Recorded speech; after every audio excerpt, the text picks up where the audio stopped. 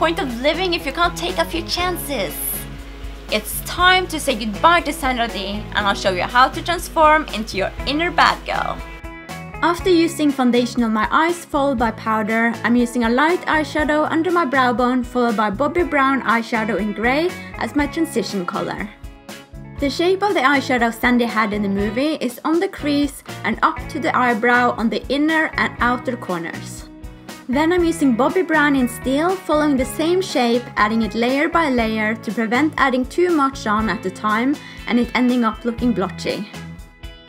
Mix the light eyeshadow with white eyeshadow to highlight further where I'm showing you.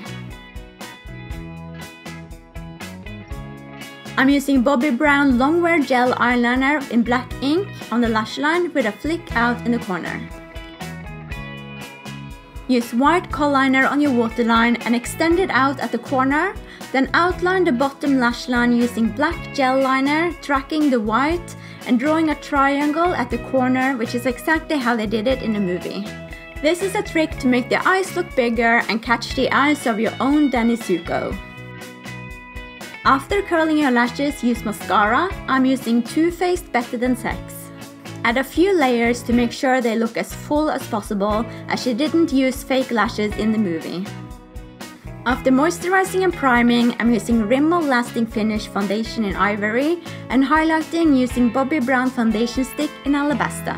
Then powder. Grease is just the name of the movie and not how your makeup should look. In the 70s, when this movie was made, they used bronzing powder to contour, which gives it more of an orangey tone, so I'm using Bobbi Brown bronzing powder in medium 2 below my cheekbones and below my jaw. However, I'm using the grey eyeshadow I used earlier as a shadow to make my chin pointier to emulate Olivia Newton-John's face shape. Use a red tone blusher such as NARS Exhibit A. Make sure you brush off the excess color because you don't want it to be too strong. Apply it to the apples of your cheek and fade it out towards the ear. On my eyebrows, I'm using a medium brown color MAC in Lingering to fill them in.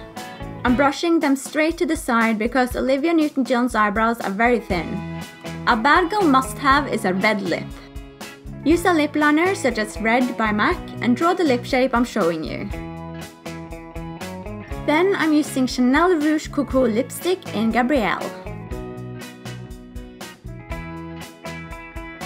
Moving on to the hair, I'm using heated bendy rollers on the crown to make small curls.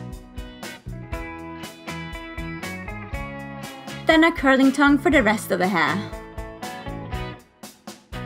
Remove the rollers and separate the hair on the crown gently and brush the rest of your hair using your fingers. Use bobby pins to put your hair into place.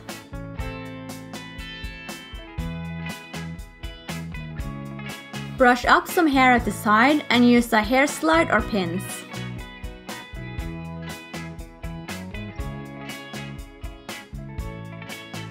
Finish with some hairspray, and then all that remains is to sew yourself into your pants.